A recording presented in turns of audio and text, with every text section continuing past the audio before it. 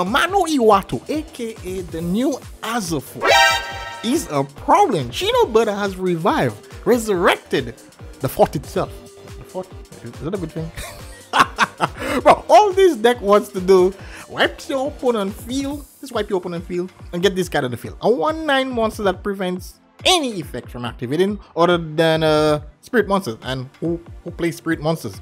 Nobody does. So basically, the game plan of the deck, or my game plan as of the Age of Overlord, is to end on the field spell, Iwato in a hand, and a trap card in our graveyard, which you guys are gonna be seeing.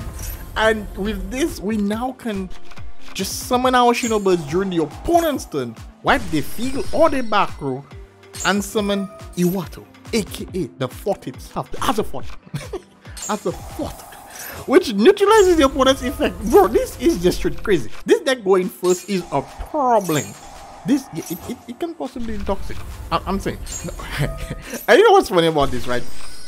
Normally you get carried by top decks because top deck has some spicy effect, and you know you guys have seen this spicy combo, so I guess I can go off rambling while the combo is flexing. If you haven't, I featured this similar combo a few videos back, so you can definitely check it out. So like I said, the basis of the deck is or the combo is just ending the field spell, so you can end on the Stars of Aligning Milky Way. You basically want to get this card in the graveyard, right, and have these two cards in hand, which is quite easy. There's various lines to get these things. Typical ritual deck, they just search cards like crazy. But yeah, so you basically want to do that. I'm a little so excited. I kind of lost my chain of thought. I don't remember what I was talking about. Oh my goodness, guys. But yeah, we are just gonna be showcasing the deck at what it does now. We're playing against Unchained, one of the best decks in Yu-Gi-Oh. What can the best deck do when it cannot activate monsters effect? Nothing. So yeah, the opponent plays monsters. We know what the deck does. You know what we're gonna do now? Alright, activate Milky Way, banish, get this card on the field, Baron. Bro, it doesn't really matter. Iwato reaches on the field instantly. No monsters effect. Bro, you are not gonna be getting your monster effect in the graveyard. What are you trying, bro? Alright, they're going to DDD line. That's fine. That's fine, bro. Do you see this trap card? Salvation here. This trap card banishes one spirit monster and ends. And so just in case if the opponent happens to have a monster hand in 1900, which most times after you split the sea and return the cards to the hand, you won't. Because you know you can allow them to play Yu-Gi-Oh. You can allow them to play Yu-Gi-Oh, you know, hurt for their resources, burn for their resources, then you're gonna summon the Baron and just split the sea like Moses, right? Now, what this is funny, right? This card returns to my hand. I'm gonna get the effect of the Starlight, and I'm gonna get the effect of Salvation, which allows me to pop a card. I'm gonna pop this card, and yeah, bro, you won't get any effect because as a fort is on the field. I had a thought that my opponent effects won't be activated. Ah, this is funny. The cards are returning. Those so spicy. Yeah, I know, guys. I you know, it was a little bit of misclick. The plan was to get rid of this card, but on this channel, you guys already know misplays are considered flex. Misplays are considered flex. Yeah. So yeah, okay. Chain of thought back. I just went on a tangent. Like I was saying, top decks tend to carry you, and you know when you make misplays, you kind of won't lose because the top deck is so expensive and so good. Okay, I won't say expensive because you know it's just so good. But this deck, yeah, I think I misplayed like every game I played in this deck. Doesn't really matter. Okay, this is a minor misplay because I was supposed to tribute this card.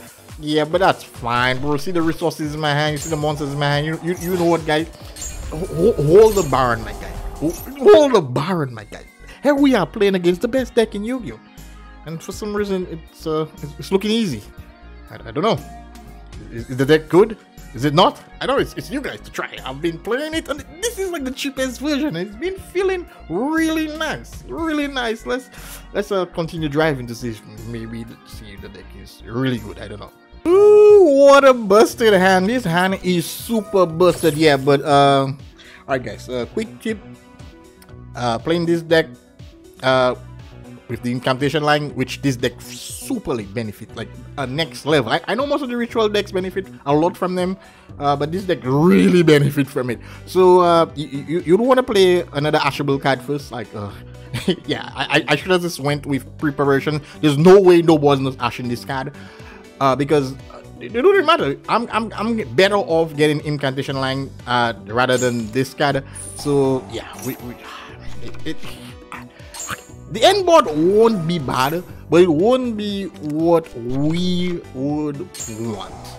So I kind of like basically settling for the old school Shinobird lines where you just set up a bunch of monsters on the field and, you know, a strong defense. So we're gonna set up a very strong defense in hope the opponent doesn't play through. Unfortunately, yeah. Listen, I won't call this a misplay, just bad judgment.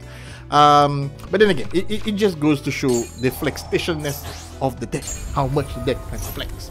And I guess we're gonna learn. So I'm basically what I'm doing, I'm just preparing for next turn. Yeah, I know. It's somewhat risky to do, but we don't have a choice. I play dumb. So, you know, just risk a YCS. Just imagine you can win a YCS, but just doing bad judgment. Oh my goodness. But that's fine. That's fine. Let's just see how the deck plays through this. Alright, so I banished these 2 cards, you know, special summoning this to get 2 extra tokens and these 2 monsters back on the field. So we have like a 6 monsters on the field. We're playing against, I don't think it's Caster. Nobody plays Caster, do they? Yeah, Vanquish Soul. Alright, playing against Vanquish Soul. Alright, so yeah, the deck is a mid-range deck. It doesn't do anything crazy, but this deck has been performing very, very good as of recent. Yeah, this deck is really irritating. But you know what I like about Shinobirds? The other decks I hate playing them against because like the grind games are so good. They play so many good cards, like you just cannot end the game. Yeah, but Shinobirds don't really care about that because you can, during your opponent's turn, clear their field, set up an Azafort. During your turn, clear the back row or field some more and set more cards on OTK. The deck, can you see that? I did all this, my hand is filled. During my opponent's turn, I'm gonna do more craziness. But here's the biggest flex, right? We are playing Azafort, which a level 4 monster, 1900 attack, which means we can just do this. Yeah. Yeah, we can just basically sell some of the monsters that says your opponent cannot play maybe 80% of Yugioh, and then proceed to do what the opponent cannot do, as in play Yugioh monsters effect. So we know this flexing it because we know Vanquish Soul are just monster oriented deck. The fact that this trap card is been playing most likely doesn't align with what's happening in the field. Bro, hold your monsters in your hand. Hold your monsters in your hand. Clear the field. Now, the issue here is the fact that we normal summon Iwata, which killing means during the end phase is gonna return to our hand, and our opponent can maybe play Yugioh during his turn. Or can they? Now, the fact that we were only missing one aspect or one equation, this one calculation of the equation to flex during the opponent's turn, because you know we had this card but we didn't have a ritual card in our hand. We now have a ritual card in hand, and I want to get this card on the field because I don't want Vanquish Soul playing Yugioh because they play Yugioh with monsters effect. So while all these monsters are returning man, I'm getting the effect of our star line, in which gonna return this card and our monster. So now I have folders and this ritual spell man. I'm gonna go for the Baroness, Fleet, the set card, and Baroness now gonna special summon the Azafort from the deck. Oh my goodness. GG's my guy. Because yeah, there's no way you're gonna be doing anything except summoning, yeah, a monster with 1800 attack. You cannot return it to your hand, you cannot search, you cannot do anything. Why? Why is this card? We do have our own version of Azafort. It was a fort. The opponent had a fort. I jump kick that like button if you guys enjoyed it. But that's not. You know what, guys? Now it's time to straight up just super flex. You guys want to see the deck super flex? Yeah, I take it you guys are saying yes, right? Yeah, definitely. Why not? All right, guys, we are gonna flex beyond. This combo goes beyond the standard combo. Right? We are not only setting up to interrupt the opponent, but we are putting the beefiest, the baddest border, this budget, cheap version can do. Yeah, maybe if you're playing all the expensive cards, you maybe can do better. But yeah, we playing dirt cheap. Come on, bro. We playing dirt cheap. We like I said, yeah, the incantation line is straight up crazy. The extension. And you guys already know, I love my ritual deck. So incantation is always gonna be in my ritual decks because it's like the best ritual support ever. Extender searches for almost free. Why not, guys? Why not? So yeah, it's so nice. Already have the water in hand. You guys already know. Also, we have the salvation in hand, which means we don't even have to search it. So we kind of protected. Like, oh my God, but this line is super flexible. But if you guys really want to see the explanation of this, like I said, just check the combo video. I explain this line. Yeah, we're going to an IP Masquerader, banishing these 2 cards, which means these 2 cards are going to be special summoned during our standby phase, which gives us more folders for the IP. Ooh, bro, so now we can play during your opponent turn like crazy. So the plan basically is like, yeah, so based on what this guy does, or he's playing, you know, I'm maybe gonna break his back with the Underworld. Yeah, but oh my goodness, bro, we get the Dark Ruler no more. Like, the fun just got sucked out. So I'm like, okay, one, I have no idea what this deck does, so let's just see the end board or something. Such as a trap card. Oh my god, it has a counter trap card. But yeah, at this point we don't really matter. So we don't really matter. Yeah, that's fine. I'm just gonna have some fun here. Nah, bro, negate this during the end phase. Let's have some fun now. Oh my goodness. Return this card. Out of what?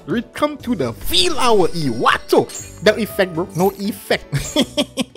Yo, but what's the funny thing? This card is gonna get a pop. Yeah, this card also has a pop effect. When cards are returned to hand, we get a pop. We get a search here or return to hand with the field. Ah, my goodness. Oh, bro, wait, what? Yes, I know you guys want the deck profile. But you know what? If you're not subscribed, subscribe. Next video is gonna be up. Oh my goodness. The deck is fun, I must say. Take care, guys. Next one.